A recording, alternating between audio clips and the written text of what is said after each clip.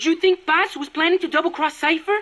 Without Zeke, she wouldn't have any way to threaten you. If that were the case, she could have told me all that from the beginning. She wouldn't have had to try and sabotage it.